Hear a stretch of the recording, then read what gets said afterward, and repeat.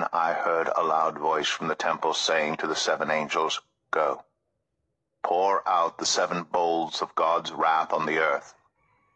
The first angel went and poured out his bowl on the land, and ugly, festering sores broke out on the people who had the mark of the beast and worshipped its image. The second angel poured out his bowl on the sea, and it turned into blood like that of a dead person, and every living thing in the sea died. The third angel poured out his bowl on the rivers and springs of water, and they became blood.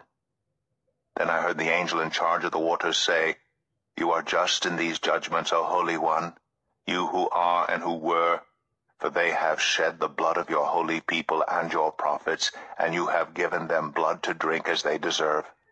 And I heard the altar respond, "Yes, Lord God Almighty, true and just are your judgments."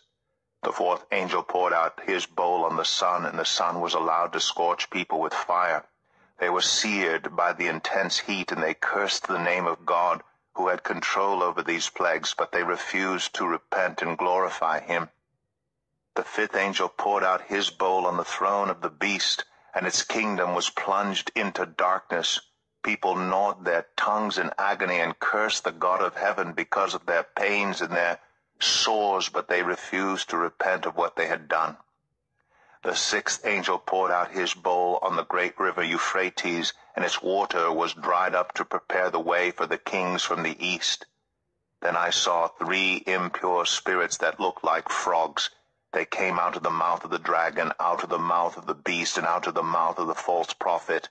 They are demonic spirits that perform signs, and they go out to the kings of the whole world to gather them for the battle on the great day of God Almighty. Look, I come like a thief. Blessed is the one who stays awake and remains clothed, so as not to go naked and be shamefully exposed. Then they gathered the kings together to the place that in Hebrew is called Armageddon. The 7th angel poured out his bowl into the air, and out of the temple came a loud voice from the throne saying, "It is done." Then there came flashes of lightning, rumblings, peals of thunder, and a severe earthquake. No earthquake like it has ever occurred since mankind has been on earth. So tremendous was the quake. The great city split into 3 parts, and the cities of the nations collapsed. God remembered Babylon the Great and gave her the cup filled with the wine of the fury of his wrath. Every island fled away, and the mountains could not be found.